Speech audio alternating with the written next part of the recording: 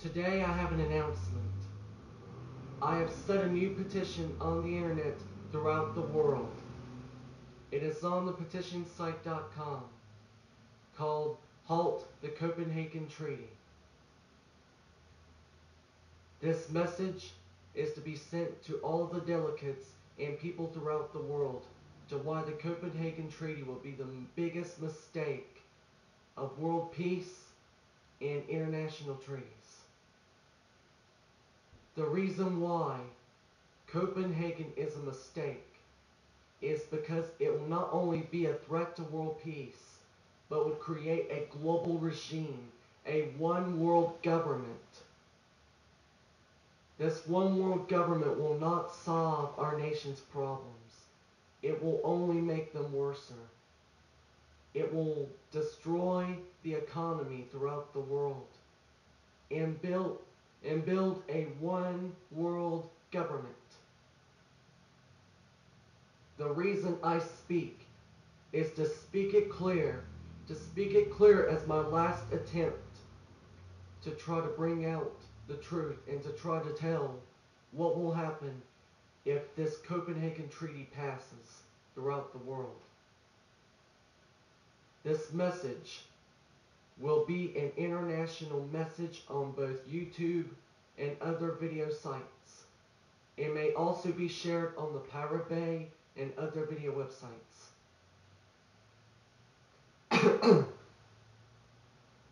The Copenhagen Treaty will lead to international tensions. It will lead to worldwide revolutions and other forms of civil violence. It will lead to more terrorism attacks and more terrorism recruits. It will lead to more international violence and will turn the world chaotic. It is because people are already fed up with governments throughout the world.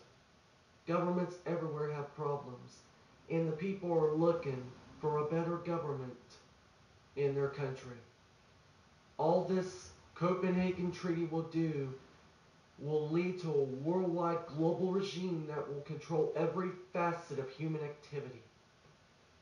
If this succeeds, there will be everything from a global carbon tax to a worldwide government management. The Constitution of the United States will be no more. If we let this go through, if we sit and do nothing, if we do not peacefully stand up and say our viewpoints against the Copenhagen Treaty, it may lead to a nightmarish future. A future where we could be taxed on our breathing, animals will be taxed, everything will be taxed because humans exhale carbon and trees take the carbon to produce oxygen. To simply reduce carbon will mean we would have to build more trees or kill human beings. That's right, I said it. That in order to cut carbon effectively, you would have to kill millions of human beings, which is population world reduction. This cannot be denied. It is the truth. How else can you cut carbon? You could try cutting cars, but they can still claim that there's too much carbon. And then the next thing after cutting cars is human beings. I am against population world reduction. It will only lead to more and more terrorist attacks and more people joining terrorist groups. Because if people know they're going to die for the environment, they're going to get upset. People are going to start treating the government as their enemy. It will lead to more civil unrest. It will lead to more martial laws throughout the world. It will lead to international unrest and lead the world away from peaceful aims. If the environmentalists want to achieve their goal of saving the environment, I suggest doing it in a peaceful manner, in a manner that does not require a worldwide regime. I suggest that local towns be the ones to start deciding what they think they need to do or what they think is best. Let the local towns decide. Let the counties decide. Let the states decide. Let the countries decide. Don't let a worldwide regime decide for you. I speak for the people. The people, the poor people, the middle class, and the rich. Well, not the rich, but I speak for all humans. But the fact is, even the rich will be targeted. They will become poor like us. And the only thing that will exist is the super rich. So in a way, I am also speaking for the rich. But I don't like how they have too much money while people have too little. But I have come here to speak about how the carbon taxes will ruin the economy and will kill the poor families. It may also lead to famine and massive suffering. If we let these carbon taxes go through and cutting carbon, there is a chance that if we start cutting carbon and killing humans, it will also kill the trees and start killing the planet slowly. Because if we start taking what's very natural to the earth, there is a chance that trees will die. And when trees die and wither away with lack of carbon, it will lead the earth into peril. The earth needs carbon because it produces oxygen. It is natural. It is a natural part of the earth. If you want to save the environment, have a tree. Have a plant in your home. Do stuff like that. Try to clean up the environment yourselves. Don't rely on Big Brother to help you. That's why I want you to sign my petition.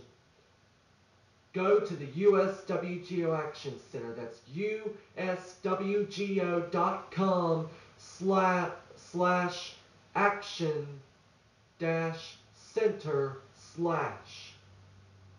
And the slashes are this or this, because I mean this from this way, it will look like that way. But anyways, I am trying to speak with etiquette, and I am not going to get mad. I will speak only of the truth, and I will speak without partisanship. So I am not a Republican and I am not a Democrat. I am an independent. I have never been for the GOP or anything like that. I've never been for the Democrats or the Republicans. I stand before the world and the creator of the universe to ask you all to just keep peace. Do not let international wars happen.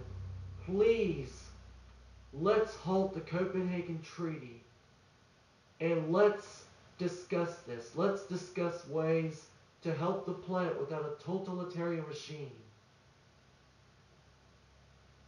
When Al Gore talked of global governance, he does not know what he is saying, because global governance is the end of sovereignty. It is the end of nations. With this, one world, one government will control the facets of life, which is dangerous, because when a country usually gets taken over by a dictator, you can always go to another country, or you can always fight for your country. But in a world government, if a world government were to become a dictatorship, there will be nowhere you can run. There will be nowhere you can hide. You will be executed with extreme measures. If you don't want to live in a nightmarish world, please do not support the one world government regime. Please do not support the Copenhagen Treaty. I beg of you. I beg the people